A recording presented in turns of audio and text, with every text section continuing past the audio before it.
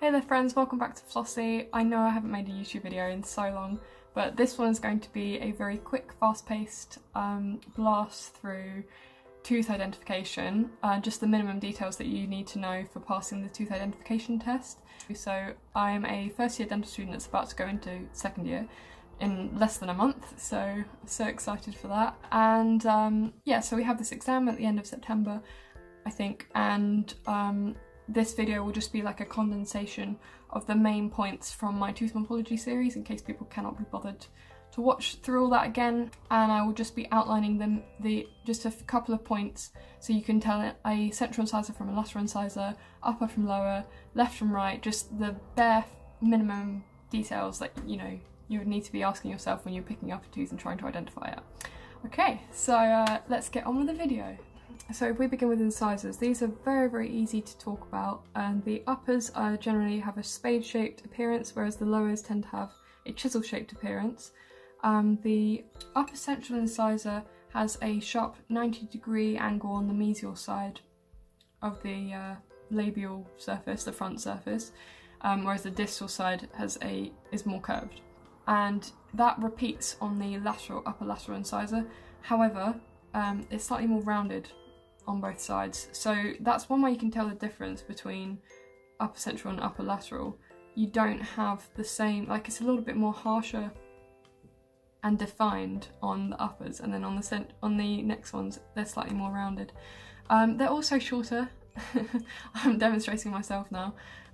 So upper laterals are shorter in crown height than upper centrals, and they are narrower around the gingival margin. And they have longer, thinner roots. That's a really obvious one, whereas upper central incisors, short, stubby roots. So you can see that very clearly on the diagrams there that I've included on the revision pack for this video. So we've talked about left and right. It's not necessary to learn the difference between left and right for the mandibular incisors. That's for the King's identification tests at the moment, at least. They're not testing us on the difference between lower central and lower lateral incisors. Okay, perfect, so we've done incisors in less than a minute, so now we can move on to the canines. So canines are the longest teeth in the mouth. They have a single cusp tip, so that's one thing you can look for to think, oh, is this a canine or not? They do have a cingulum, so they go down at the back and there's a bit of a bump. The lower canines, they are much more curved. You can really distinctly see this, whereas the upper canines kind of not as much.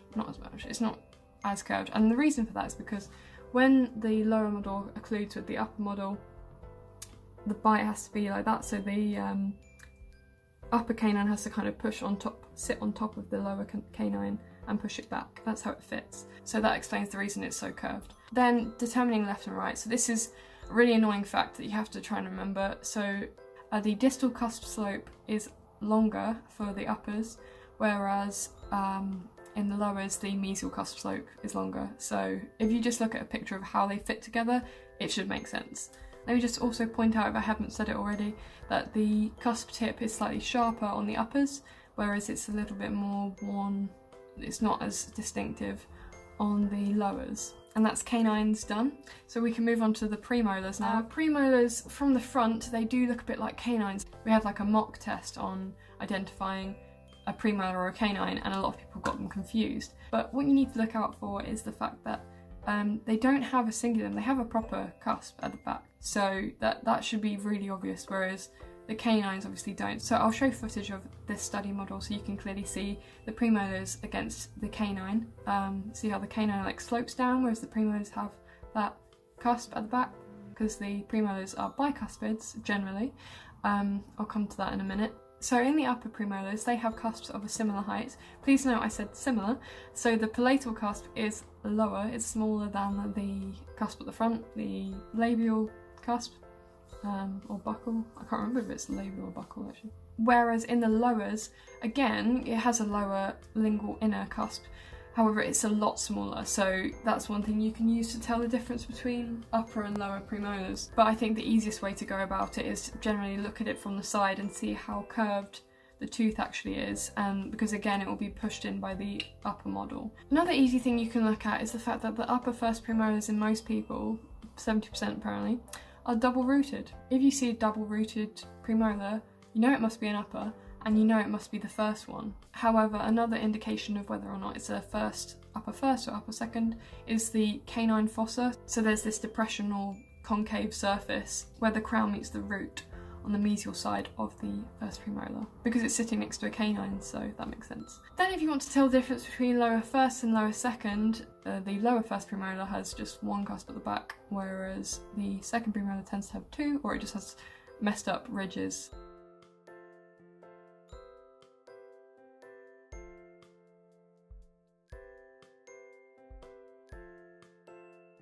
Okay, so now let's move on to the molars. So these are the proper beasts of the human dentition, but they're actually really easy to recognise. So if we take the upper molars, they all have 3 roots, and then lowers have 2 roots. So I think 3, 2, I don't know, you can make like a gang sign out of that or something.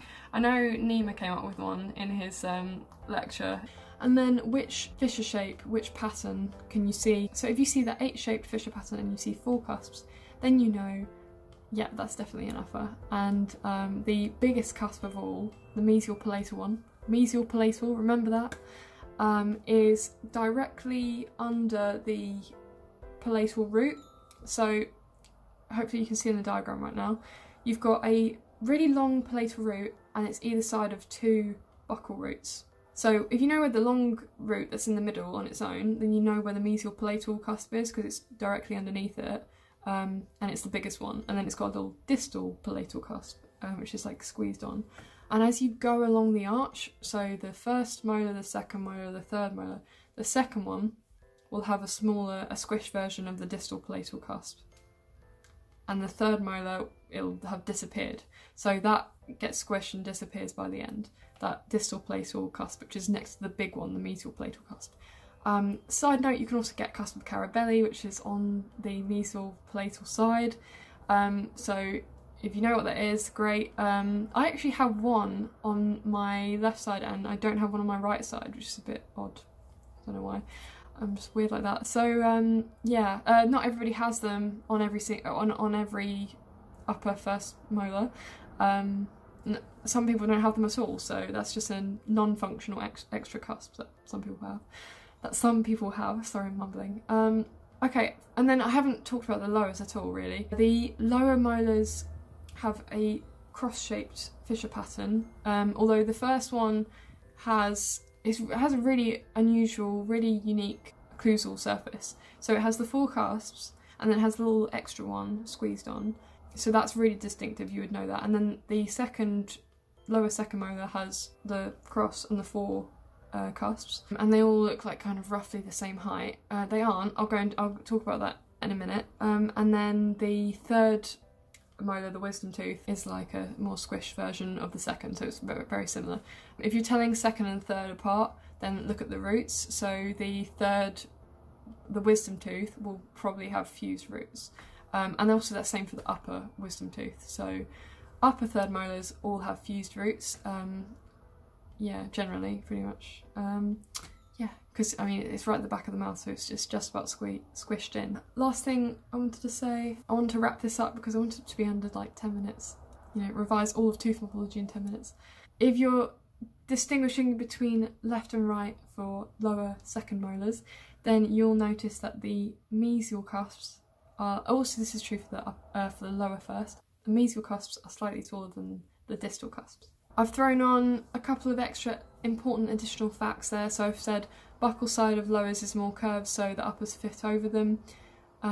Therefore, to match this, the palatal side of the uppers is curved, and you can see that on the diagrams there. And therefore, the inner side is straighter. I hope I haven't missed anything. I think that's pretty much all of it. It's very difficult to say all of this with such speed, and because when in your mind you're kind of, you know all the rules about each tooth, and it's just picking which are the easier features to look for. and there's a couple of them, and usually I like to know a couple of extra features just to kind of reassure myself, yeah, this definitely is that tooth. There might be a couple of other features that I've not mentioned, but they're on the revision pack hopefully.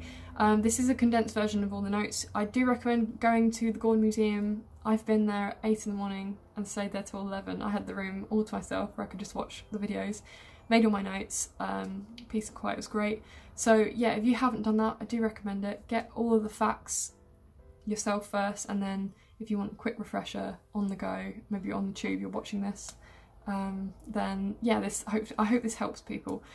Yeah, so I'm pretty sure that was pretty much everything that I wanted to say. Don't forget to like this video if you found it helpful, useful, if you liked it, and I'll see you in the next one. Bye.